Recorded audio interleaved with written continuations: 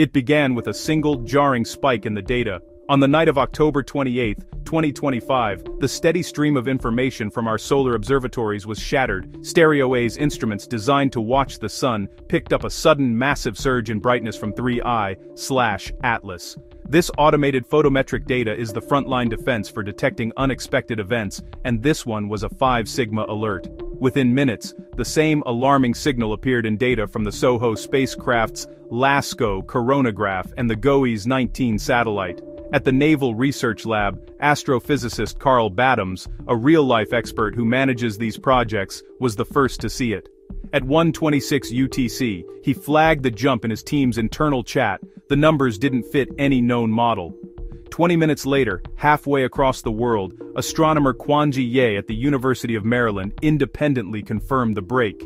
The object's brightness was now climbing at nearly double the speed it had just days before.